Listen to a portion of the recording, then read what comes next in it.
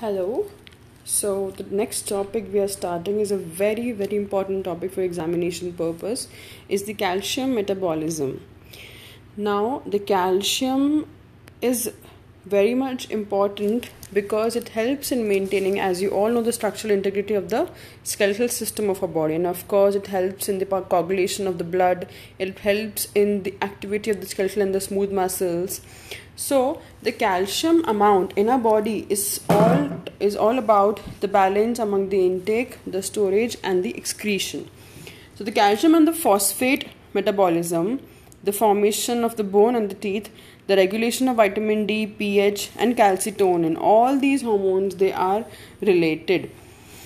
So the balance between the intake, the storage, the utilization and the excretion is actually controlled by the intestine and by the bones and of course by the kidneys. So if I talk about the total calcium metabolism in our body, we have 1000 grams of calcium in the body. Okay, the minimum requirement for the calcium in the body is 1 kg. It is almost 1000 grams. So if I talk about the distribution of the body, so as you can see over here, only 1% of the calcium is present in the cells and the rest is stored in the bones. 99% is stored in the bones.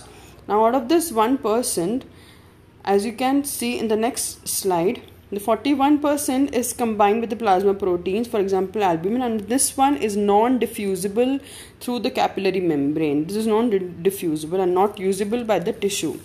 The 9% is diffusible, but it is combined with the anionic substances of the plasma and the interstitial fluid.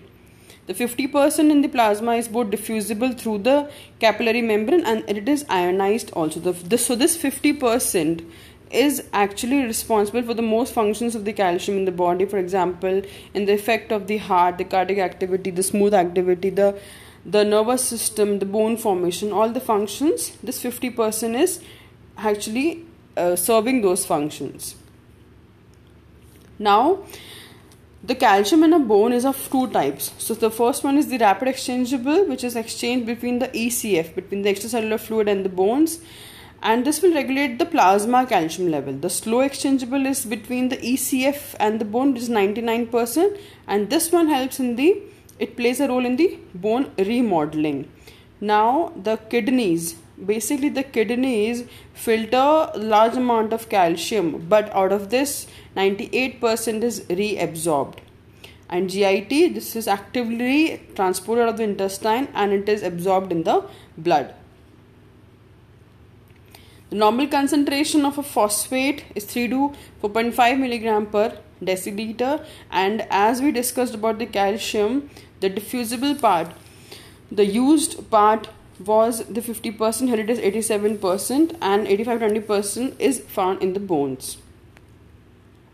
And the factors regulating calcium, of course, the vitamin D, which can be obtained from the diet and from the sun, then parathyroid hormone, which can be obtained from, of course, the parathyroid gland, the calcitonin, which is also made from thyroid gland, then the two major cells governing the calcium regulation, which is the osteoblast and the osteoclast. The sources of the calcium, you all should be knowing about it. Now, vitamin D3 it has a potent effect to increase the calcium absorption from the intestinal tract. But this vitamin D3 is not active substance to cause this effect. It has to be converted through many reactions into an active form. So the vitamin D3 is known as cholecalciferol, and this is converted to its precursor in liver, and then it's converted to active form in the kidney. So as you can see over here, now whenever in our skin there's substance present known as 7-dehydrocholesterol. So once the UV rays, the skin gets the UV rays from the sunlight. So this compound, the 7-dehydrocholesterol is converted into cholecalciferol, as you can see over here.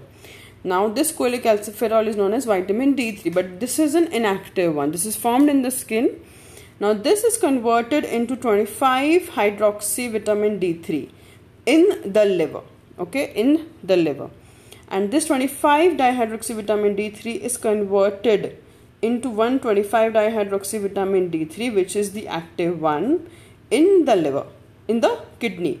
So first you see in the skin, this cholecalciferol is formed when the UV rays comes and it goes through the skin and it attaches or it gets converted into cholecalciferol by the 7-dehydrocholesterol. Then in the liver, 25 hydroxy D3 is formed, and in the kidney the active form, and this active form is known as calcitriol. This is known as calcitriol. This is known as calcitriol, the active form. And as you can see over here, I have written PTH. So this PTH is governing the conversion of the 25 hydroxy D3 into 125 dihydroxy D3. So if the PTH level is less, if there is no PTH, there is no vitamin D formation.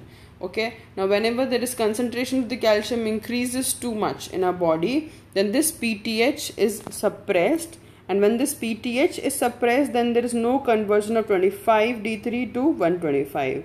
So when the calcium level increases, so it will actually suppress the PTH. When the PTH will be suppressed, so this whole step won't be converted. Okay, this whole step won't be converted and there is no more amount of calcium formation. So the effects of the calcitriol. Majorly, calcitriol promotes the intestinal absorption of the calcium. So it promotes the phosphate absorption, intestinal absorption of the calcium. It decreases the renal calcium. So it is the effect on the intestine. It promotes the absorption of the phosphate and of the calcium. On the kidneys, it decreases the renal calcium and phosphate excretion. And on the bone, it actually causes the effect of the vitamin D on the bone and its relation to parathyroid hormone activity.